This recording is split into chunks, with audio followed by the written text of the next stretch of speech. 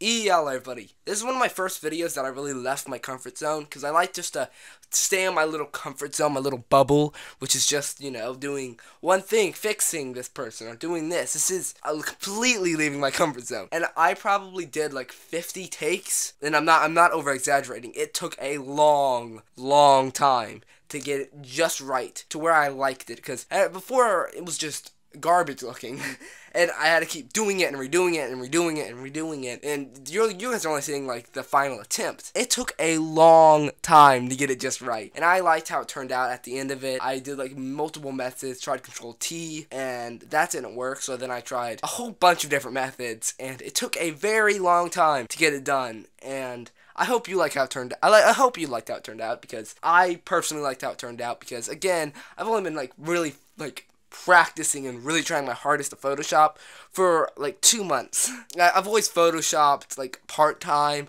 and like probably like 10 minutes a day, or very rarely, but now I'm doing it for like 2 hours a day, a very long time. I'm trying to really work out my trying to work out on it, you know what I mean? Try to get better at it. And I think this is a very long video, probably one of the longest videos, but definitely more out of my comfort zone. So don't be afraid to get out of your comfort zone. Be a maverick. Link Louie out, and peace.